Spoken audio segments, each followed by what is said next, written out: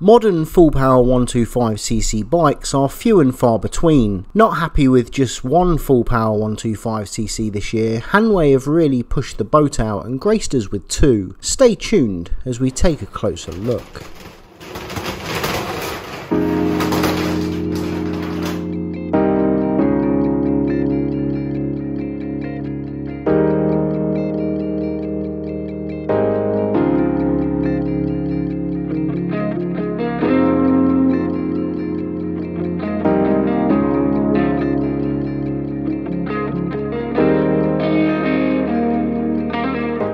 What's happening, people? It's Bobby here and we are back again in the garage with another brand new motorcycle review for your viewing pleasure. This time we have the Hanway Furious NK 125. Now, if you are a regular to my channel, you will remember that the week before we did a review on the new Hanway Furious SC 125, and I made a big deal of pointing out that it is indeed a full power 15 bhp 125. Now, full power 125s are not as common as you may think. A lot of 125s only have 8 horsepower and anywhere else in between. And Hanway have really spoilt us with two new bikes coming out on the market, both of which being full power 125s and both of which being considerably cheaper than the majority of other full power 125s on the market. But before we go any further, let's go out on the road and see what she rides like.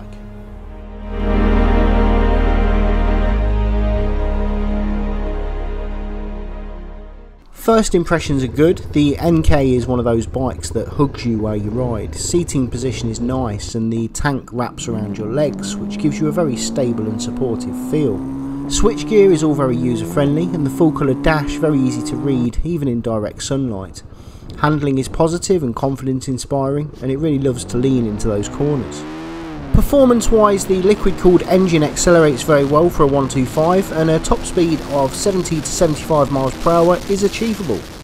Okay, so that is the test ride over and done with, and I can confirm that the NK rides very nicely indeed. One thing that did surprise me, however, is just how different the handling is on the NK compared to the SC that we saw last week. The main difference being the NK is primarily a road bike, and because of that it has a much stiffer suspension setup than that on the SC. The SC denoting scrambler, so it has a softer suspension setup which is aimed to deal with both road and off-road riding.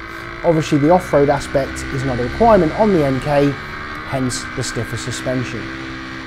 Now, one thing that the NK model doesn't have that the SC model does is the slightly sportier exhaust system with the removable baffle. However, if loud exhausts are your thing and you're looking for those extra decibels, you'll be pleased to hear that the exhaust system is compatible between the two models. So if you want the louder exhaust, you can simply order the one from the SC, whack it on the NK, and away you go. Happy days.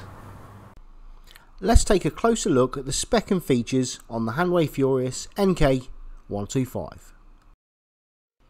Braking wise, we see hydraulic discs front and rear. Up front we have a large 280mm disc, supported by a 240mm disc on the rear. In the suspension department we see these magnesium gold coloured upside down front forks. On the rear, a contrasting white chunky monoshock. Just like the SC, albeit in a different style, the lighting is fully LED, with this modern looking front lamp with built-in LED DRLs. On the rear we also have full LED lighting, and I suspect a lot of people will probably be fitting tail tidies, which will be quite an easy task. A USB charging point comes as standard, located conveniently under the handlebars, making it easy to charge your phone or sat-nav. One of the nicest bits of tech on the NK is the full colour display.